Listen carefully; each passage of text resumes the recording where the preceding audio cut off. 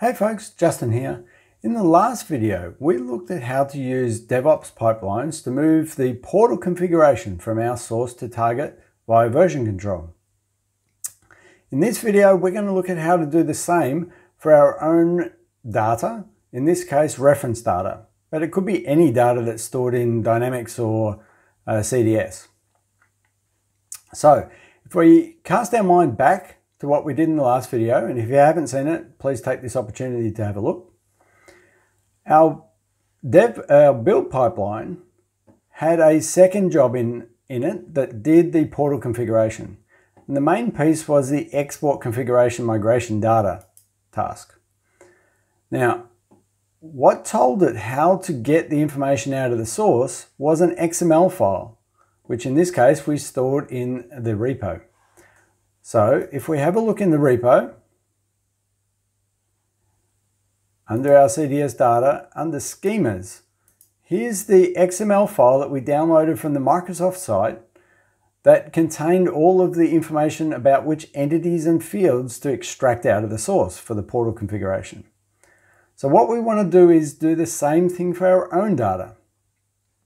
So if we have a look in our Dynamics instance in this case, what I'm going to do is take out the postcode data, which is our fictitious reference data in this case. Now, to do that, we're going to use Microsoft tools. Now, the main one that we're going to use is the configuration migration utility. That's going to be able to create our XML file, the equivalent of what we use for the portal configuration. Now, I'll put a link to this down below. This site gives you instructions on how to get the tools. The slight difference I make to that, if we have a look at what I've done for mine, is in this case under my C drive, under development, under D365, I've created a PS1 file, which is a PowerShell file. So if we have a look at that, it opens up in Notepad. So the contents of this is just down here. So on this page, if you just hit the copy, then use Notepad and paste the contents from that website into the file. You can call it whatever you like, it just needs to be a .ps1. Now, when you run that, by right-clicking and saying run with PowerShell, that will do all it needs to do to go off to the Microsoft site and grab all the relevant tools and put them in a folder for you. So what it's going to do is put them under this tools folder. All right. The one that we're after in this case is the configuration migration utility, which is in this folder here. And it's called the data migration utility.exe. So we'll run that. We'll choose in this case to create the schema, which is going to be our XML file. We'll need to give it credentials for our instance.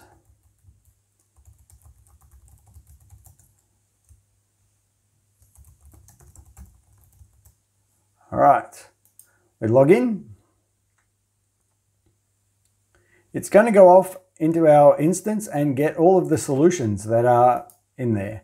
So in this case, I've got a JM custom solution, and then it brings back the entities. In this case, there's just the one entity. Once you select which entity, and you can grab multiple entities as part of the same XML file. For each entity, we choose what we want to bring as far as fields go. Now, if I do add entity, it's going to grab the whole lot, but I'm not interested in the created on and created by in this case. I only want the city and the postcode itself and the ID.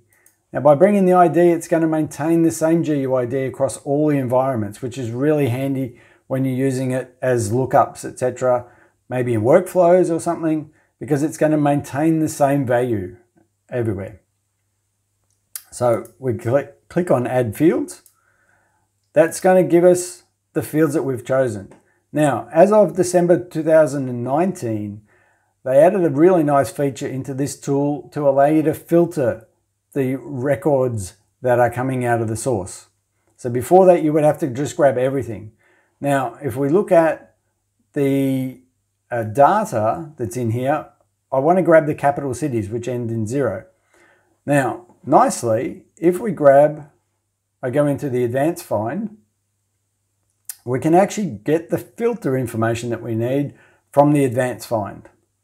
If you're good at fetch XML, you can write it manually if you like. So I'm just going to grab out where the postcode itself ends with 00. So in this case, if we run it, we can see we've filtered out the records that we don't want. So we go back to advanced find. We'll say I want to download the fetch XML. Now, if we click on that, the bit that we want from this is the actual filter piece here. Unfortunately, it's going to grab the minus. Well, unless we can skillfully, no, it's going to always include that, but that's all right. We just after that filter piece, we don't want the whole lot. So we'll come back to our tool. Now, we need to go up to the tools menu and configure the import settings. So here's our entity, and down here we can actually add the fetch XML, and here it's saying input the fetch XML filter. So it only wants the filter part. Unfortunately, it spaces it out, and we need to get rid of that minus sign that it's put up there. If you've got any errors, it just won't allow you to continue. So now it's switched that on. I can save that. So that's now going to filter the rows of information as well as the entities, which is really, really handy. All right. Now, you can actually use this tool to manually export and import if you want to. So the main thing that we want to do here is save this schema. All right. So I'll just put it in here, and we'll just call this the postcodes.xml.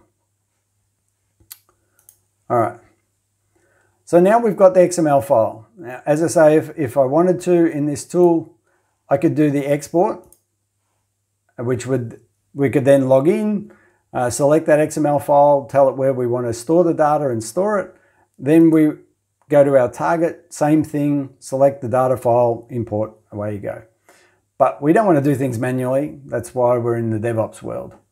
So now what we want to do is come back to our schemas, and we're going to grab the XML file. Now, if I get all these lined up correctly, all right. So by dragging it onto the right spot, it's going to let me commit that file, and there's our postcodes.xml.